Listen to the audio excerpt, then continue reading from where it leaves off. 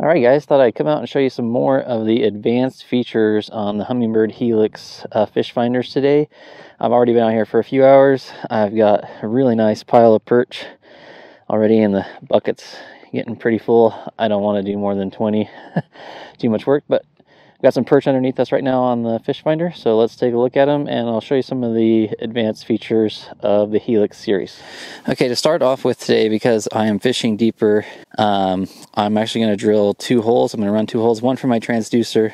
I'm going to fish through the one here on the left. It's just going to make it so I don't have to worry about tangling up in my transducer each time. I generally do that when I'm fishing deeper because I can still see my target quite readily if I drill the holes close together. Okay, so you can see my jig going down here. It doesn't show up as soon because I'm not dropping actually right underneath the transducer, but it looks like a pretty good target. All of this down here, so this is the bottom, and then this is all perch, a giant school of perch. Now one of the things we can do is we can manually set the bottom. So we've got a lot of hard bottom here, and we can try and get some more separation of these perch targets here. They're starting to come up a little bit. If I go into the menu, and we're going to go down to the lower range, and we're going to set the bottom depth at 32 feet. Alright, so now the bottom's really actually right on the bottom here, and now I can start to see the separation of these different targets of these individual perch here. So let's go down and see if we can get one. You can see the jig dropping down. There's a fish coming up to it there. Alright. So I'm right, there's 2 or 3 fish looking at it right now. Ooh, I just got bit. There we go. Ooh, this feels like a good one. See it coming up on the graph there? They puke up a lot of stuff when you hook them this deep and bring them up fast. Oh man, that's a tank. There you go. Decent sized perch. Another thing we can do is, you can see there's individual perch here, but it's really masked because they're all packed together, and it makes it really hard to see individual perch. So one thing we can do here is go to menu twice, go over to views. In the first video I showed how I eliminated most of the views that I don't use, but now we're going to go to a zoom view. So I'm going to make the 2D zoom view visible. Okay, I'm going to exit, and now I have the zoom view here on the left. I can back that off a little bit, and now I'm just looking at 22 to 33 feet here. And I can see a little bit more separation of the targets. So I'm going to put my jig down there and see if we can see it. There's just so many perch. You can look at all these perch stacked in here. It's incredible. There's the jig going down on the right. Hopefully we'll see it come in the top of the screen here, and the fish will probably rise up quickly to it. There it is coming down. And there's the fish. Here, I'll jig it right above him. You can see it now. There, above that school's coming up. There's at least 1 fish coming up to look at it. A second fish coming up to look at it. Now there's just tons of fish looking at it. There we go, I got one. I'm bringing it up. So that's a good way to get better target separation down there at the bottom. This is just a little guy. Is if you have those dense schools like that, you really want to separate what's going on at the bottom. That also helps if there's some weeds down there and you want to be able to kind of see fish coming in through the weeds. All right, let's take a look at what these perch look like on a flasher setting. And I have the A-scope setting rather than the full scope setting, which I covered in the first video. But these are all perch here up off the bottom, and then that's the bottom right down there. Since we have it set manually, it's probably right about there. So these are all perch stacked up. These might even be trout coming way up off the bottom here. The trout will, typically come in very quickly and will move to strike fast and will typically suspend more. So if I wanted to target trout here, I would jig higher off the bottom, like 10 to 15 feet off the bottom like I'm doing here. And oh, there's a fish coming up for it. There it is, I got it. I'm going to bet that this is a trout based on the behavior. Yep, there you go, that's trout.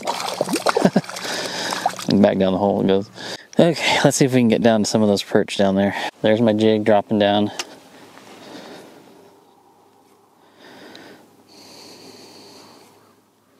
Looks like there might be some perch suspended up there a few feet. I'm going to stop and drop it right into them. And it looks like there's a bunch more coming up to check it out. There we go, got one. See it coming up. And there you go, another fat perch. I'll show you some of the really cool features. And I think one of the things that I like most about the Humminbird Helix series is just having these GPS maps. So here you can see there's kind of this weird blue here. It's because I've already started to AutoChart.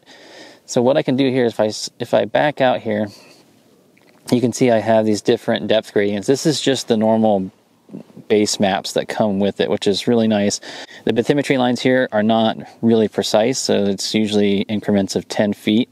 So if I zoom in here, this is the 30-foot line, 20-foot line, 10-foot line. But what I can do is I can buy Lake Master and upgrade to this. That would give me really high definition bathymetry for this lake. And that's just a little chip that goes in the side here.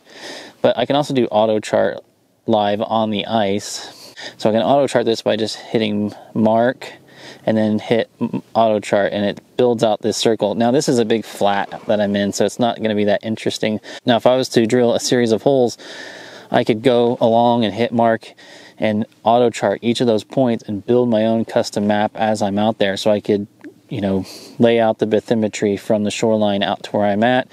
Or if we find a hump out here, we can map it to 1 foot contours. So it's a really cool feature, especially like if you're ice fish a lake or pond that has no base map and has no map in Lake Master. You can go out and either map it in open water with your boat, kayak, or canoe, or you can come out on the ice, drill a series of holes, and start mapping it that way.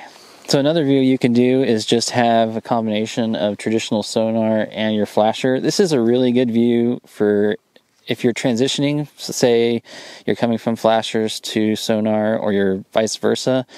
This gives you that ability to see both at the same time and kind of learn from each one. So you can see I'm dropping down there and there's a bunch of perch rising up to meet my jig. There we go, got one. Another nice perch. Okay, another cool thing you can do, probably not as applicable on hard water, but definitely more so on open water when you want to go and review imaging data, is you can go to recording view, which is this screen here. You need to have a little flash card stacked in here, a class 10 or higher. I just use a 32 gigabyte. Go to menu, start recording. It marks a waypoint. If you already have a waypoint, that point won't. And then when you exit, it's now recording everything that's on your screen. You can go back and review your fishing data. You know, this is really nice for when you're reviewing imagery, like if you want to go back and look at side imaging or down imaging and really study that structure. Or if you want to share something like your screen with somebody or for educational purposes, you can use a program called Humviewer, or you can just review it on your sonar. Now, one thing I do recommend getting upgraded to is a screen protector. These screens tend to get really dirty and blotched, especially in the snow and rain like I'm in, and fish splash on there. It can make it really hard to see, so definitely get a screen protector. I don't have it on this one, which is why it gets blotched up quite a bit. Now another thing you can do on this unit, which is pretty cool, is you can hit the power button and you can turn on jig charge. If you hit this to the right, the screen will actually go bright white and you can charge this. Obviously you don't need to do it today in the daylight. You can also adjust how much light you have. You can dim it, or you can just go to night mode and it automatically dims the screen overall to make it a little bit more easy on the eyes, or if you're in a tent or pop-up shelter and fishing as well. There we go. Well, I hope this series helped you guys learn a little bit about how to use your open water Helix ice units on your kayaks and canoes and use them out on the ice. There's a nice perch. Just remember to always, especially during the early ice, carry your ice picks. These will help get you out and self-rescue if you fall through the ice. Check with the spud bar as you go along, especially early and late season, and look for that 4 inches of good black ice at a minimum before you head out and start knocking holes in the hard water. If you guys have any questions or comments, let me know in the comment section below and I will get back to you. Be sure and check out the part 1 of this series, which goes over a lot of detail on how to convert your open water Helix to hard water, including hardware. And then I go through all the settings that I like to use when I'm out fishing on the ice. And I hope this advanced one helps you put your Helix to its maximum potential when you're out there. All right, see you guys next time. Bye.